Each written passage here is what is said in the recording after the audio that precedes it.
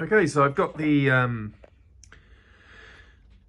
blue-grey down on the back of the cockpit. I've got the grey frame put on and the little one underneath. You can just see that one there. I've also gone in and not darkened, but like put these gun sort of mounts. I've sprayed them down there. They're like a dark grey with a light blue sort of misting over the top of them. That seemed to work okay. Same on the bottom here. So now I'm just looking at these, the placement of these, what are they? The orange dots on the other side. So, oh, sorry. I'm just working out the correct size for them. I've got a circular template, and the biggest one seems to fit. So I've laid out some masking tape on the cutting mat, and I've just literally gone round the biggest one with the pencil, and I'm going to cut that out now, and that's going to be my mask for the orange dot on the top and bottom wings. Okay, so I've got the masking tape on. I had to actually cut the cut it both along the edge that way, and then put two halves together and sort of put the yellow Tamiya tape to sort of seal it. It's not a perfect circle, but you'd think just putting a circle on a ship would be easy, but it's not, especially over that like big raised detail there. So again, props to Bill George for managing to just put a circle on a model. Right, I went with Reefer Orange, 1975 Reefer Orange. I had rust made up and it was just too brown. That obviously looks really bright and harsh, but that's before it's dulled down with the base coat misting and obviously some weathering on top. Still could be too bright, I don't know yet. I'm almost too nervous to take off the masking to see it sort of so harshly against the white, but I'll take that masking off now. Actually, I'm going to do that off camera because I'm going to try and reuse that template, so I'm going to need two hands. Okay, that's come off okay, but it's too small. I've tried to sort of get it close as I can to the ref on the top. So my sort of points of reference were the back was covered over and there was a little like area between this panel line and the edge, which I sort of created.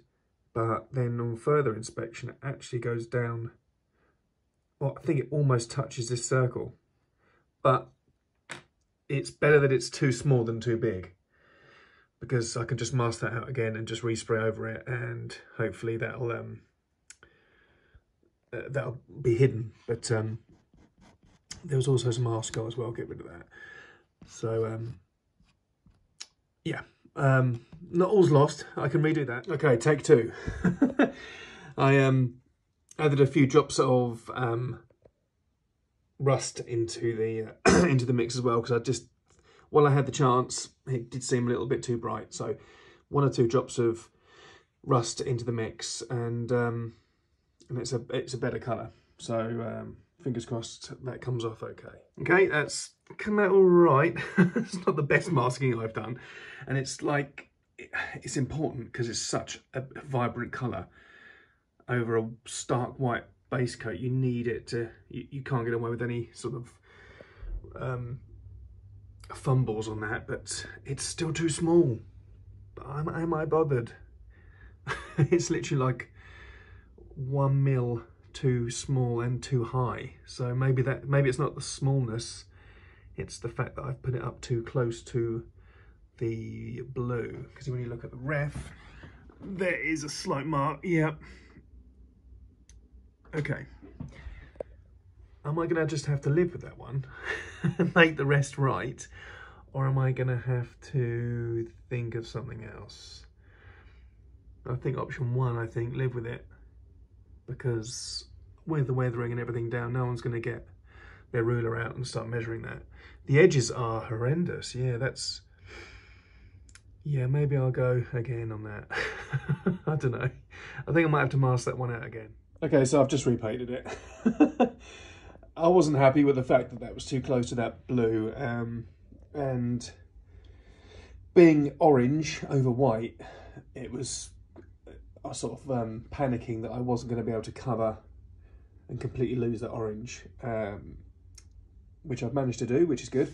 So to destroy the harshness of that orange, I sprayed a light grey all over here, and not in a circle either, because that would just look like you'd get that shadow of a circle. So you can still see it's a bit grey here.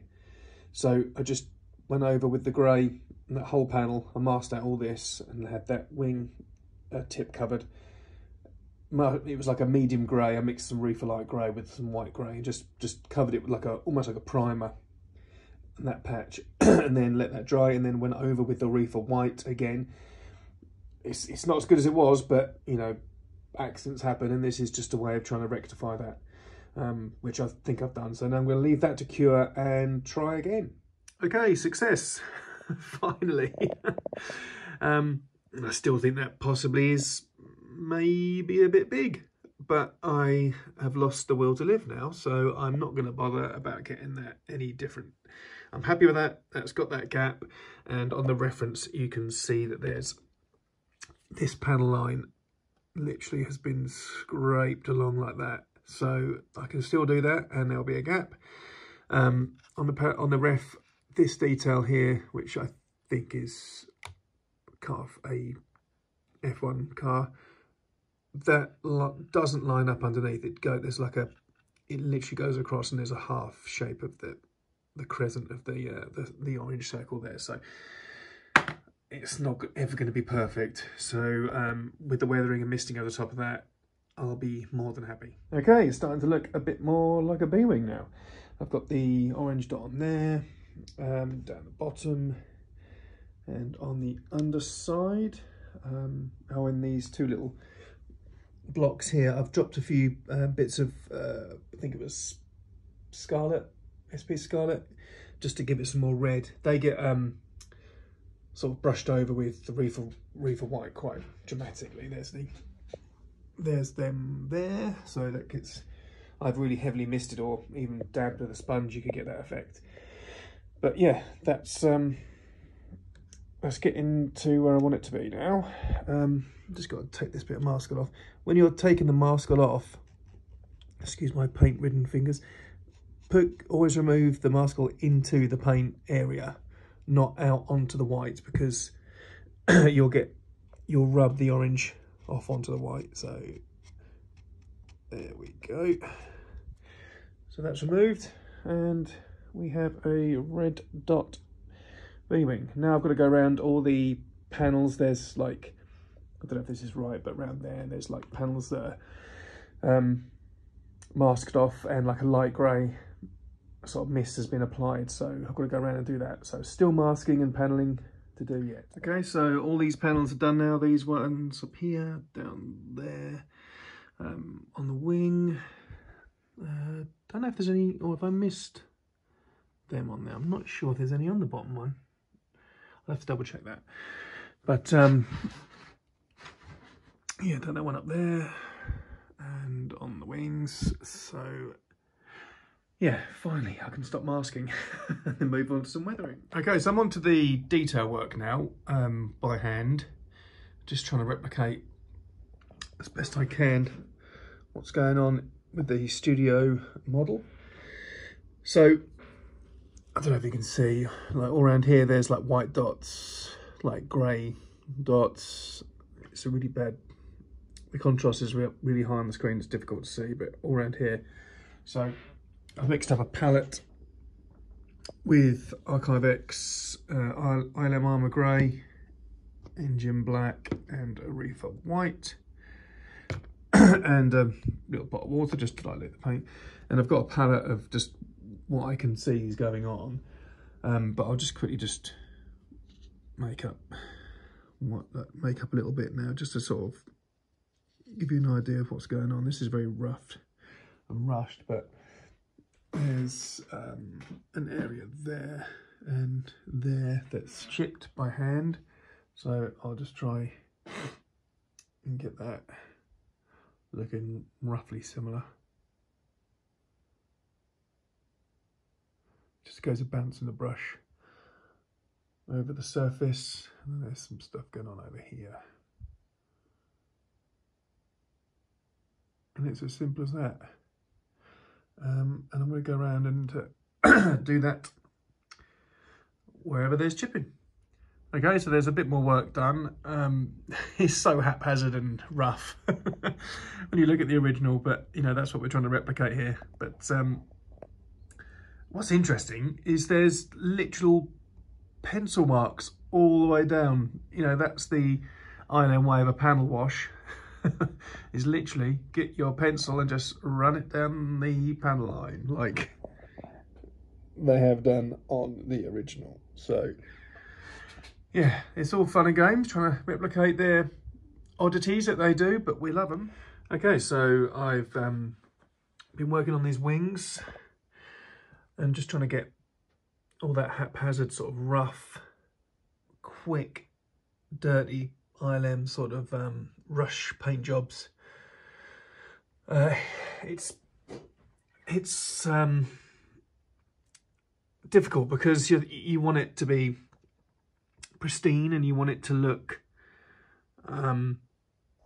neat and sort of weathered how you'd want to weather it, but you just can't. If you're going to replicate a studio replica, which is, you know, people have put the time and effort in to get the model looking right, then in my opinion, and this is exactly how I want to do it, I want to make it feel like the paint job is replicated in that way too.